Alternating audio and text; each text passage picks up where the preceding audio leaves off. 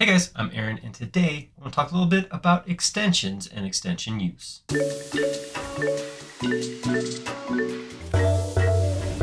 So this is going to be very different from our normal extension videos. Normally with an extension video, we take an extension, we show you how to use it, we compare how using the extension works with using native tools, show you the benefits of doing it, that sort of thing.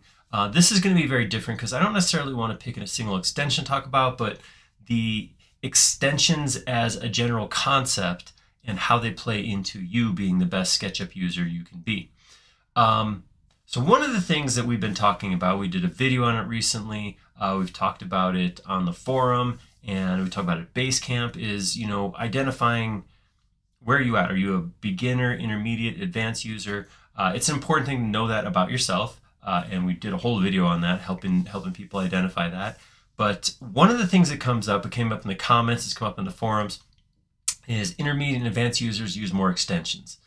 And I think that is true. In general, if we look at a user who is beyond being a beginner user, they generally have extensions in their workflow at some point. That is usually very true. But I don't want it to confuse you with the fact that using extensions, just the act of downloading and installing extension, doesn't make you an intermediate user.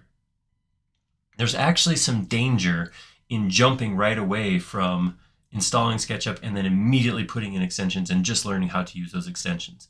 The problems can be things like, well, what happens if the extension doesn't work? What if the extension doesn't do something perfectly right?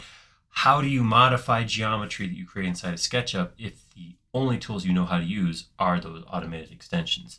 So I wanted to talk a little bit about how this works, how you should go about in bringing extensions into your workflow, and when to do it and when not to, really, is the more important part. We're going to talk about where you can kind of shoot yourself in the foot by jumping into extensions maybe before you're ready.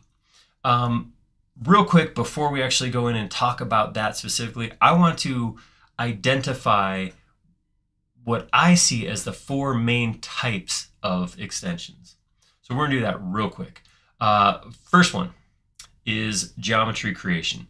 So these are tools where maybe very specific. I know that we have there's basic shape tools like solids, where you can, with a button click, drop in a cube or a torus or a star or that kind of thing.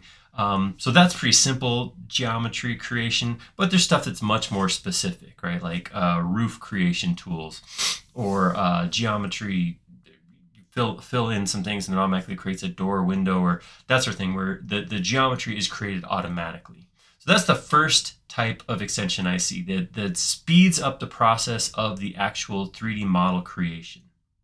The second one I would identify is geometry manipulation. So this is things like Fredo 6. Some of you guys know I use a lot of his extensions, and Fredo has a bunch of bending and moving and topography tools where you could take existing geometry and manipulate it and change it around. I would put some things, there's some component tools out there too that make it easy to repeat geometry or edit repeated geometry.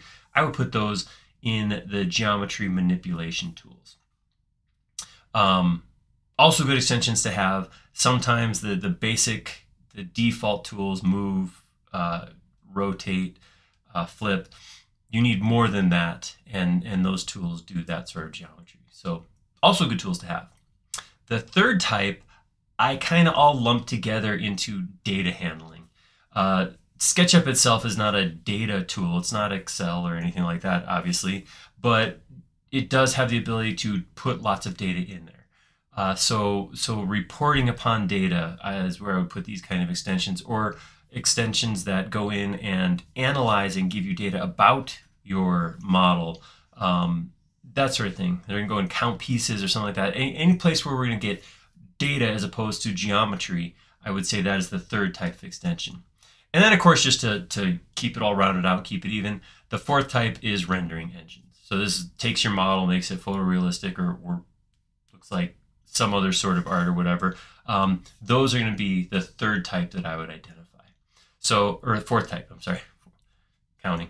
But those are the four types that I would identify. So I just wanted to mention those real quick because they kind of come into your process maybe a little bit differently, a little bit might change a little bit depending on what you need out of SketchUp and how you're using it.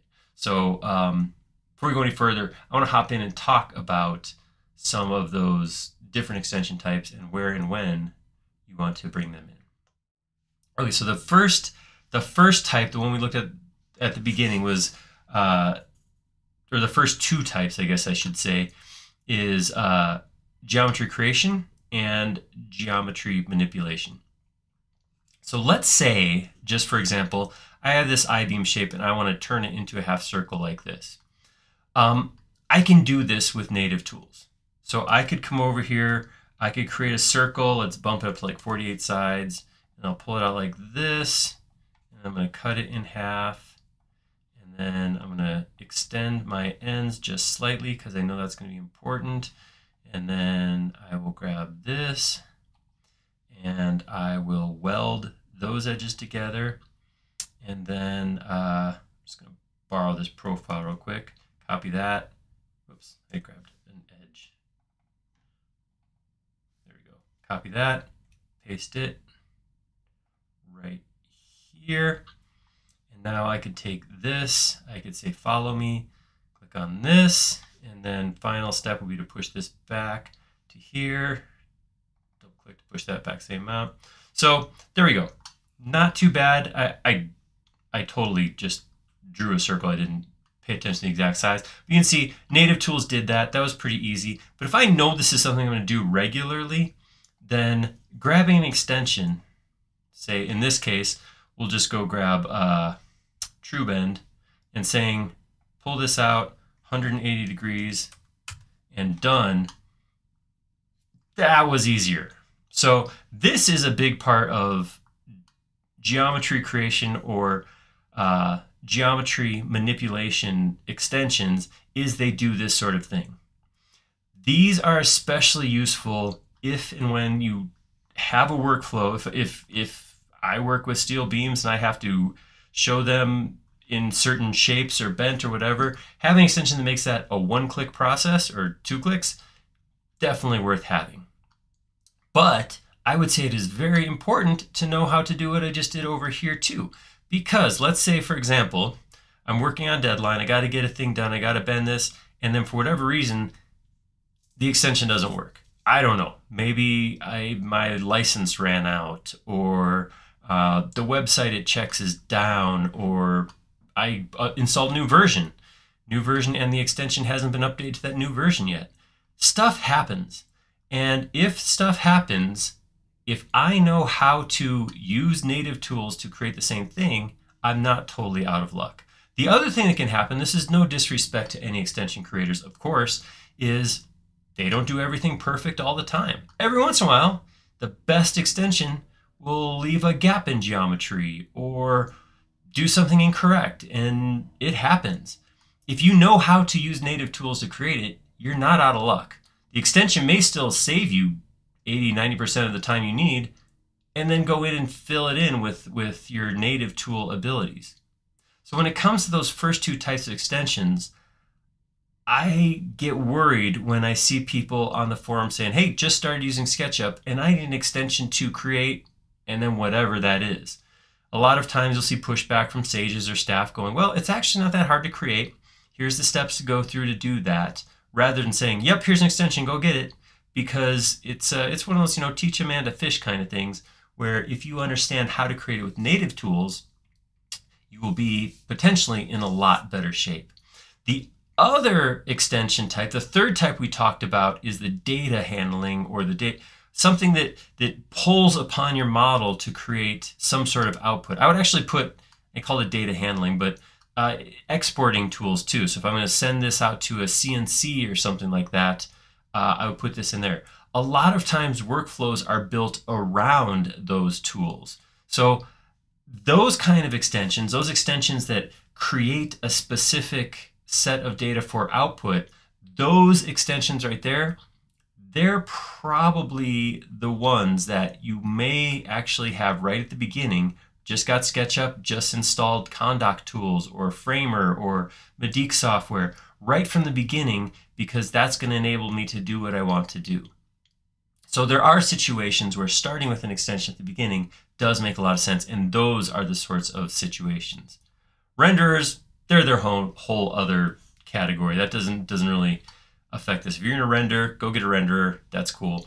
You still gotta learn to create models though. So those are the thoughts I really wanted to convey. Again, this is mostly to help people, prevent people from hurting themselves, because we've seen that. We've seen people go in, they're like, I don't know how to clean this up. I just use blah, blah, blah to generate it each time. In some cases, that might be fine. If you work in an absolute bubble and you hit a button, an extension, and it does its thing, and that's it, cool, great. If you need any ability to work outside of the perfect, happy path, then I really, really highly recommend learning to do whatever it is you got to do with native tools first, then adding those tools that help automate and speed up the process. Of course, like I said, exception is those back-end tools that your entire workflow is built upon. If it's something you can't do in SketchUp, you can't do in SketchUp, and learning native tools isn't going to help you when it comes to generating specific outputs that you need from an extension. But in general, just the big thing to remember is having extension, installing extension doesn't move you forward in your SketchUp ability.